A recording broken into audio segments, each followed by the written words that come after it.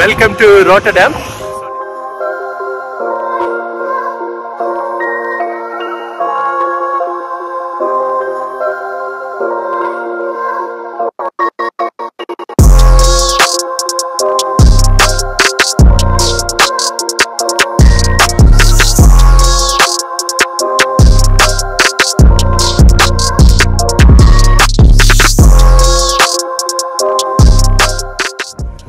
So ఇక్కడ నుంచి నేను ఇప్పుడు రాటర్డామ్ వెళ్తాను. ఆమ్స్టర్డామ్ తర్వాత బిగ్గెస్ట్ సిటీ మాట హోలాండ్ రీజియన్ లో. ఇక్కడ నుంచి ఓన్లీ 15 మినిట్స్ చూపిస్తుంది.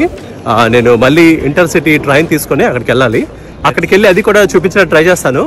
సో ఇప్పుడు 12 నుంచి రాటర్డామ్ కి టికెట్ తీసుకున్నాను. €7.40 తీసుకున్నారు. డే రిటర్న్ తీసుకున్నాను అనమాట.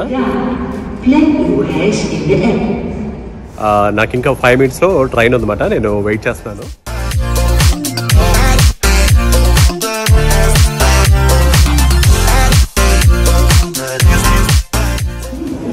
సో మనకి రాటర్డామ్ స్టేషన్ కూడా చాలా పెద్దగా ఉంది. ఇది నెదర్లాండ్స్ లోనే సెకండ్ లార్జెస్ట్ సిటీ. నేను బయటకు వెళ్ళిన తర్వాత మీకు మిగతా డీటెయిల్స్ అన్ని ఎక్స్ప్లెయిన్ చేస్తాను. సో సేమ్ టికెట్ మనం ఇక్కడ యూజ్ చేయాలన్నమాట.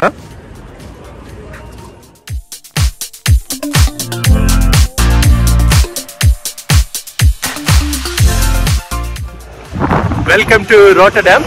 సో నేను కూడా ఇక్కడ రావడం ఇదే ఫస్ట్ టైం. మనకి ఇక్కడ వరల్డ్ లోనే లార్జెస్ట్ పోర్ట్ ఉంది అండ్ వెరీ ఇంట్రెస్టింగ్ స్టోరీ కూడా ఉంది. మీకు అది ముందుకెళ్ళాక ఎక్స్ప్లెయిన్ చేస్తాను. Wow, look at this central station.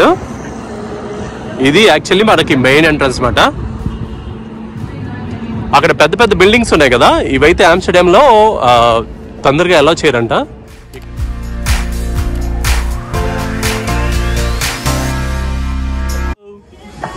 So ఇక్కడ ఎవరో అమ్మాయిలు పెర్ఫార్మ్ చేస్తున్నారు, చూద్దాం. ఇది యూరోప్ లో ఇలాంటివన్నీ కూడా క్వైట్ కామన్ అనమాట. అలా ఏదో ఒకటి ఈవెంట్స్ జరుగుతూనే ఉంటాయి, ఎస్పెషల్లీ సమ్మర్ టైంలో.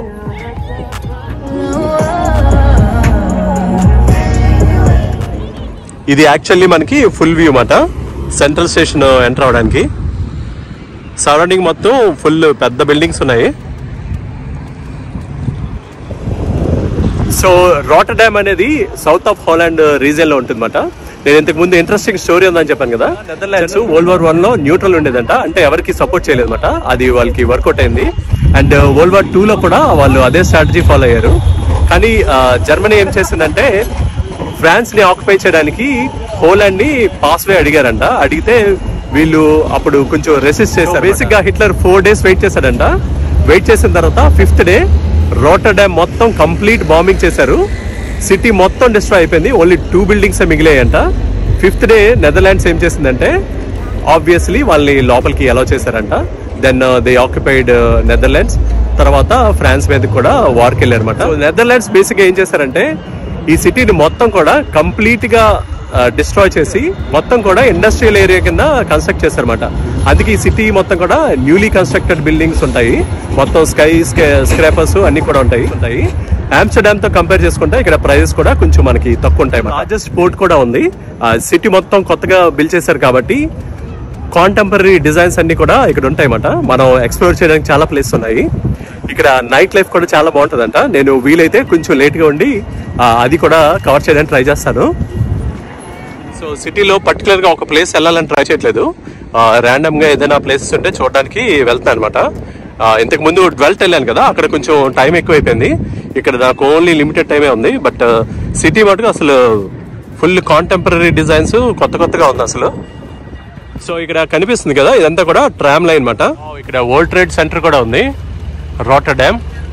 నేను ఇక్కడ నుంచి ఒక క్యూబ్ హౌస్ అనే ఒకటి ఉంది, అది చూద్దామని వెళ్తాను. వావ్, ఇక్కడ ఎటు వెళ్ళినా సరే పెద్ద పెద్ద బిల్డింగ్సే ఉన్నాయి. అవి అపార్ట్మెంట్స్, బిజినెస్ బిల్డింగ్స్ ఏమీ తెలియట్లేదు. కొంచెం ముందుకు వెళ్ళాలి మనం.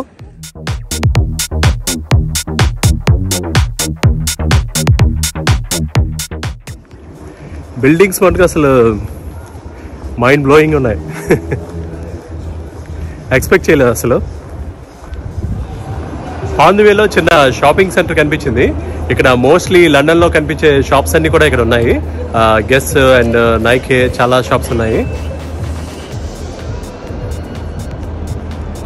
ఇటువైపు స్ట్రైట్ గా 1 by 1 స్టోర్స్ ఉన్నాయన్నమాట. సో నేను వెళ్ళాల్సింది అటువైపు. సో అటువైపు వెళ్తున్నాను.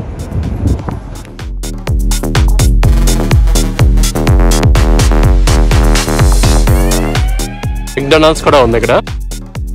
సో ఇక్కడ ఇంట్రెస్టింగ్ పార్ట్ ఏంటంటే సిటీ మొత్తం డిస్ట్రాయ్ అయిపోతే వీళ్ళు డిప్రెషన్ లోకి వెళ్ళిపోకుండా మంచిగా ప్లాన్ చేసి సిటీ మొత్తం రీకన్స్ట్రక్ట్ చేశారు. నాకు అది అమేజింగ్ అనిపిస్తుంది.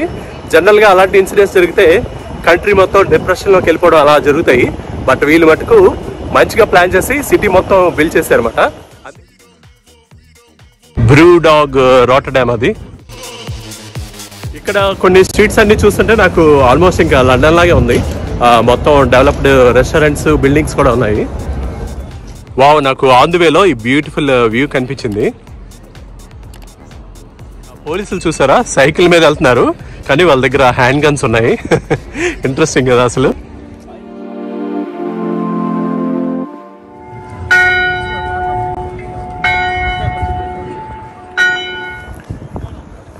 మనకి ఇండియాలో టెంపుల్స్ ఎలా ఉంటాయో యూరోప్ మొత్తం మోస్ట్లీ చర్చెస్ ఉంటాయి. ఎయిదర్ క్యాథలిక్ చర్చెస్ ఉంటాయి లేదంటే ప్రొటెస్టెంట్ చర్చెస్ ఉంటాయి అన్నమాట. సో ఇది క్వైట్ కామన్. మోస్ట్లీ మీరు యూరోప్ వీడియోస్ చూస్తే ఎక్కువ అవే కనిపిస్తుంటాయి అన్నమాట.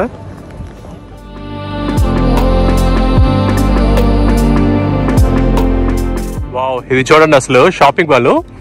దీనికి ఆపోజిటే మనకి క్యూబ్ హౌసెస్ ఉన్నాయన్నమాట. నేను వచ్చిన రూటు అది అటువైపు.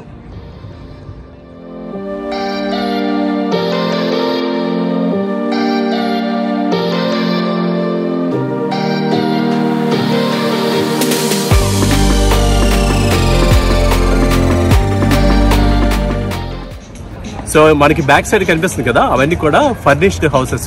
Queue project అంటమాట. పీట్ బ్లామ్స్ అని ఆయన డిజైన్ చేశారు. ఇప్పుడు ప్రస్తుతానికి క్లోజ్ ఉంది, నేను లోపలికి వెళ్ళి మీకు చూపించడానికి కావదు. అవన్నీ కూడా కంప్యూటర్, ఫొటోస్ అండ్ ఆర్కిటెక్చర్ అంతా యూజ్ చేసి చేశారన్నమాట. డిజైన్ మటుకు చాలా డిఫరెంట్ గా ఉంది.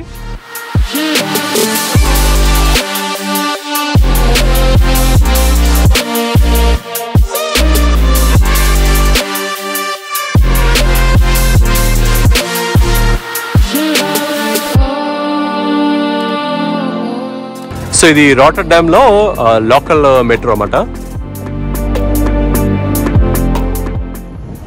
సో బేసిక్ గా రాటర్డామ్, ఆమ్స్టర్డామ్ అండ్ హాగ్ అన్ని కూడా కలిపి హాలాండ్ రీజియన్ లోకి వస్తాయన్నమాట. హాలాండ్ అనేది western Coast of Netherlands. General గా ఇక్కడ ఉన్న వాళ్ళందరూ కూడా హాలాండ్ అని చెప్తారు ఇన్స్టెడ్ ఆఫ్ నెదర్లాండ్స్. అది widely accepted. So basically Netherlands నుంచి ఎవరైనా ట్రావెల్ చేస్తే మీరు ఎక్కడి నుంచి వచ్చారు అంటే వాళ్ళు హాలాండ్ అని చెప్తారు. అంటే వాళ్ళు నెదర్లాండ్స్ నుంచి వచ్చినట్టుమాట. 2020లో గవర్నమెంట్ కూడా అఫీషియల్ గా హాలాండ్ అనే టెర్మినాలజీ సపోర్ట్ చేయడం మానేశారు. కానీ ఇప్పటికీ కూడా జనాలు హాలాండ్ అనే యూజ్ చేస్తారన్నమాట. సో జనరల్ గా డచ్ మాట్లాడే పీపుల్ అందరినీ డచ్ అంటాము. సో వీళ్ళని అలా కూడా రిఫర్ చేస్తామట. నేను భీమిలీలో కొన్ని వీడియోస్ చేసేటప్పుడు డచ్ సిమెట్రీస్ అనేసి చూపించాను, అంటే డచ్ సమాధులు. వీళ్ళు నావిగేషన్ చేసేటప్పుడు ఇక్కడ నుంచి ట్రేడింగ్ చేస్తూ అక్కడ Dutch east Indian company start చేశారన్నమాట. సో డచ్ అని రిఫర్ చేస్తే వాళ్ళందరూ కూడా నెదర్లాండ్స్ నుంచే వచ్చినట్టుమాట. డచ్ ఓన్లీ నెదర్లాండ్స్ లోనే మాట్లాడరు, బెల్జియం లో కూడా మాట్లాడతారు. సో మార్నింగ్ ఆమ్స్టర్డామ్ నుంచి డెల్ఫ్ట్ వెళ్ళి అక్కడి నుంచి రాటర్డామ్ వచ్చేసరికి నాకు కొంచెం లేట్ అయిపోయింది. ఎక్కువ ప్లేసెస్ కవర్ చేయడానికి అవ్వలేదు. అండ్ ఆల్సో ఈ రోజు పబ్లిక్ హాలిడే, సండే కూడా అవడంతో చాలా ప్లేసెస్ అన్ని కూడా క్లోజ్ ఉన్నాయి. నేను ఇప్పుడు మళ్ళీ ఇక్కడ నుంచి ఆమ్స్టర్డామ్ వెళ్ళిపోతున్నాను, Amsterdam central. So on the వేలో ఒక మింట్ టీ తీసుకున్నాను. అసలు వెరీ హాట్ ఉంది. చిన్న కుకీ అండ్ జామ్ కూడా ఇచ్చారు. చూస్తాం కదా రాటర్డామ్ లో క్లాసిక్ బార్ మాట ఇది. ఇక్కడ మోర్ కార్స్ కూడా ఉన్నాయి, అదొకటి అబ్జర్వ్ చేశాను. ఇదంతా కూడా మనకి రాటర్డామ్ సెంట్రల్ స్టేషన్కి వెళ్తున్నప్పుడు వ్యూ మాట. బేసిక్ గా మనం అటువైపు నుంచే వచ్చాము. పైన టాల్ బిల్డింగ్ కనిపిస్తుంది కదా, అది మ్యారియట్ హోటల్. ఇప్పుడు నేను రాటర్డామ్ సెంట్రల్ స్టేషన్కి వెళ్ళిపోతున్నాను. రిటర్న్ వ్యూ కూడా చాలా బాగుంది. కొంచెం లేట్ అయింది కాబట్టి లైట్స్ కూడా ఆన్ ఉన్నాయి. ఇదంతా కూడా same Rotterdam area night view అన్నమాట. అది మనకి రాటర్డామ్ సెంట్రల్ స్టేషన్. ఇప్పుడు అక్కడికి వెళ్ళిపోతున్నాను.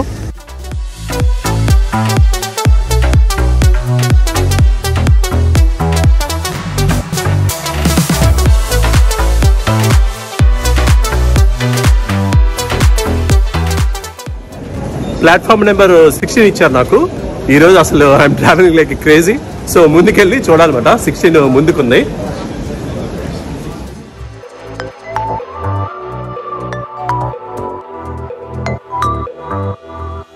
ట్రైన్ లోపల మనకి ఇలా ఉందన్నమాట. యూరోప్ లో మరిన్ని ఇంట్రెస్టింగ్ వీడియోస్ కావాలంటే నా ఛానల్ ని సబ్స్క్రైబ్ చేసుకోండి. Thank you.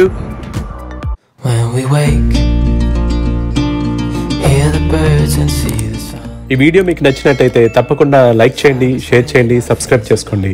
Thank you.